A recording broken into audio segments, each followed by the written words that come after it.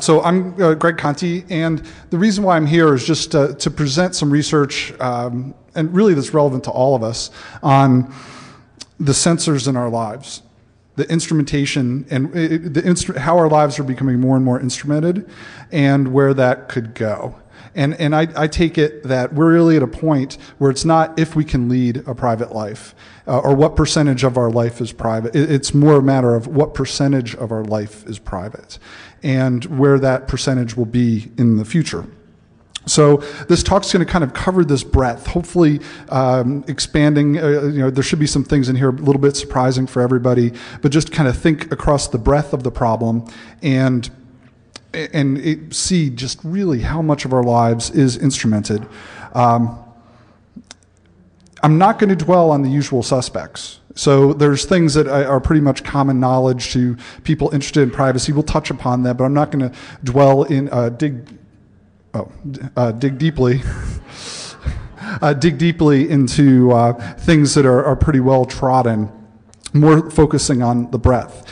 And it's also, we're going to look at some countermeasures, but really the countermeasures, and there's a wide range of things we can do, but I argue there's really no silver bullet technology or policy countermeasure. This is almost like the tide, right? So we can't stop the tide, but maybe we can help divert the water or divert the direction a little more positively.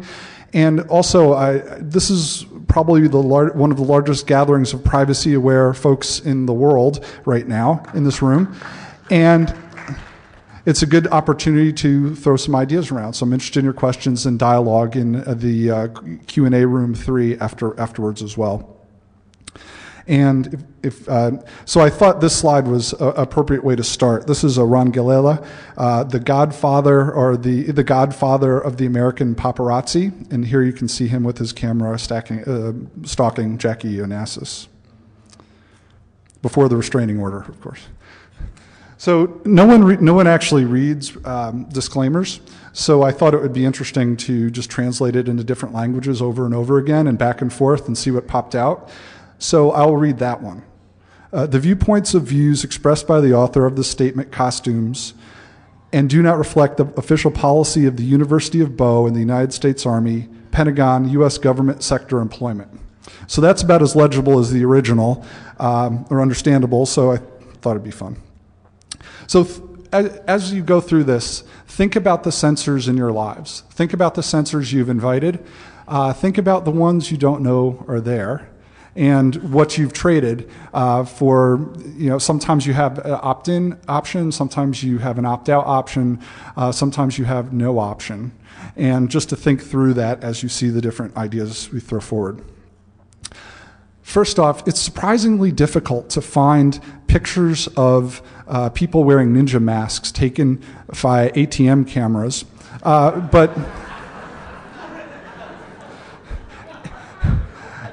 so I apologize if this is someone in the room. But the Nashville Police Department had a set online, so I took advantage of it. But joking aside, we don't want to live in a world where we have to wear a ninja mask to preserve some element of our privacy. And when you think about how information is being gathered, sometimes it's relentless. Has anyone tried to avoid taking the census? Yeah, how did that go? Right, they're pretty relentless. And robocallers calling your homes, trying to make contact, satellites flying overhead, cars driving around the streets with cameras on top. I mean, really, who could have thunk that 20 years ago, mapping the whole country? And sometimes we go to them. There were people who went to Black Hat, they had a barcode on the badge, and if you went up to a vendor booth, they'd scan your badge, and you got some trinket in return. And literally, people were giving, and that was probably at the cost of a lifetime of spam from that company. So people were going up to get a button with a blue blinky light on it from one vendor. So they've traded a lifetime of spam from a company for a blue blinky light. And these are security experts. But really, it's not the people in this room. I mean, everyone in this room is aware, right? You're able to defend yourselves to the degree you wish to be defended. We have to really think in terms of everybody else, the people walking around pushing strollers with 6 kids walking through Caesars and walking up and down the strip, the people who buy bottles of Dr. Pepper and go to the website and type in the code, the people who respond to surveys printed on their restaurant receipt. Does anyone want to admit to having done that? Did you win? Anyone win any of the? Did anyone? You won? Someone won. Ah, very cool. So I mean, they offer. I always thought the odds were like 1 in 10 billion or something to actually win. So very cool. And no talk on privacy is complete without a discussion of the Panopticon, which is a design that this is of a prison. But what they're getting at is people behave differently when they're being surveilled, ideally when anonymously surveilled. And that was part of a prison design. So it's something to think about how this instrumentation influences our society. And then what insights will this data provide? And we're really hitting a point now where we can be predictive. We can predict what masses of people will do. I believe we can predict what largely individuals can do based on the sums of the data being collected. Now, of course, this instrumentation serves dual purposes. So I'm not saying that it's all bad nor that it's all good, but what we really need to do is think about the right balance and the right ways we can prevent. It's kind of like the Wild West out there. People are running amok, and finding the right limits on behavior by those collecting the data. So this talk starts off with, kind of walks through the data collection in your personal life, a little bit online. I'm really staying in the analog space here because I think in the real world it impacts us.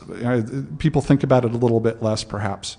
And in your home, community, some countermeasures, and then where the technology is going. So as you see these different sensors or platforms that I'll present, it's useful to kind of think through various facets of them. What's the sensor? What's its capabilities? Is it analog or digital? Does it have a power source? So if you're going to hack this thing or try and influence it in some way, it's good to know how it works. What are its strengths and weaknesses? What's the input? What is it sensing? What is the subject? What's the environment it's operating in? Is there a warning? Or a public warning? Do people know about it, warning or not? Is there a privacy policy? Is it an understandable privacy policy? Can you opt in? Can you opt out? Or is it some sort of realistic opt out? Like you can opt out if you stop breathing air kind of opt out. And are you complicit? Have you made a decision to be engaged by this in return for something? Where is the data being retained? How much of it is being retained? Is it ever destroyed? And I think that's something we need to think a lot more about. It's often in the best interest of those collecting the data to not destroy it. Certainly, it's all about incentives. Is there incentive for the data to be destroyed? If a company's worried about being subpoenaed, perhaps they'll delete their email over time.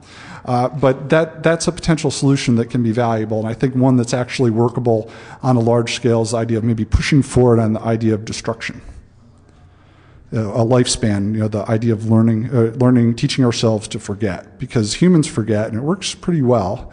But with the cost of hard drives, it's trivial to retain data often infinitely. What type of processing is taking place, either on the device or post-processing? Are they processing for uniqueness? Can they tell, maybe they don't know the identity of an individual, but if an individual pops up again, can they tell it's the same person? Is that type of activity taking place? Is it such a resolution where they can tie it to a database of individuals in some way? Is there any other data mining taking place? How is it being communicated? Is it being communicated in real time, near real time, in a batch? If you've got a given device, are you syncing it with something else with network connectivity? What's the odds of it leaking? And finally, who's consuming that information? Is it just being stored, or is it being consumed in some fashion? There's those that you know, and those that you don't know. And those people that you don't know, how did they get their hands on it? Thinking about processing, we'll cover some automated means later in the talk, but there's also just some interesting innovations of crowdsourcing surveillance. This is the Internet Eyes website. It's out of the EU, and they allow anonymous viewers to earn points by monitoring video cameras and then reporting things they see. And the winner earns a £1,000 monthly prize.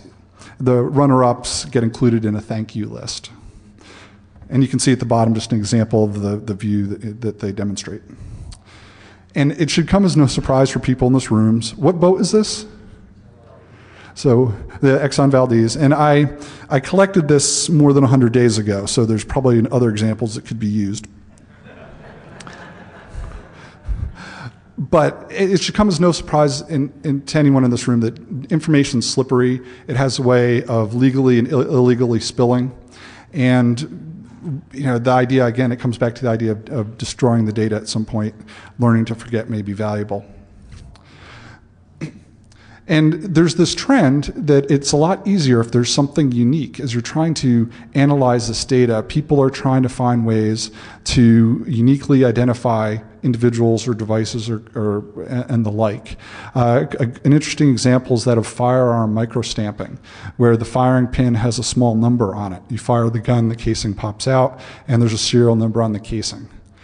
The idea of digital cameras. That pixel noise in the sensor can be used to uniquely identify a camera, potentially, and that can tell what photo was taken by what camera. But there's this wide range, and the EFF has a very nice list on their website and some other places.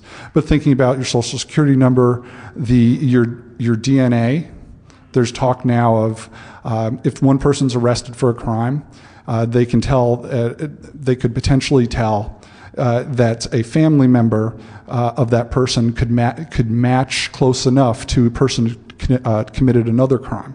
So if I committed something and my brother did something, and they had a DNA sample of my brother but didn't know who that was, there's some ongoing legal debate whether they can use that if that's enough probable cause to bring in my brother. And then a wide variety. I mean, it seems like every facet of our lives is people are trying to find ways to make it unique so it can be tracked. And you've probably, certainly biometrics is all about that. I mean, people who are ham radio operators know that you can tell a person, experienced operators can tell a person by their fist how they send Morse code. Gait recognition, printers and copiers, the idea of putting micro dots on there so that they can be tracked. So anyway, what I wanted to get at here is the idea that uniqueness is important facet of what we're talking about. And there are other emerging technologies, and this I didn't make up, this is from Chat Roulette. There's apparently a problem. But it's useful. I mean, it's all about incentives, right? So people are finding ways motivations to collect and perform, ongoing analysis of data. And then sensors. Sensors are getting cheaper. They're becoming more embedded in toys, in our phones, and millions of other places. And it's just the cost is dropping. So let's look at things you might carry on your person. And you could think of the idea of RFID tags in clothing, that you may get custom clothing made online. There's a kids' website now that kids can go online and design custom clothes, and then 3 weeks later it'll show up to their house. As an opt-in option, you may have chosen to use the Nike plus iPod system and put a sensor in your shoe. And again, think about this is today, and you have to look into the future and say, where is this going? One of the biggest culprits is your phone. More and more sensors are becoming embedded. The idea of applications, some of them arguably not all that trustworthy, performing activity. Phones may be automatically updated. We don't know what type of remote control the service provider may have. And there's often a GPS activity as well. I think it would be an interesting So as I go through this, I'll throw out a couple of topics I think would be interesting research topics. And I'm interested in the idea, and I'll get this later, of software phoning home. But it's, people have performed packaging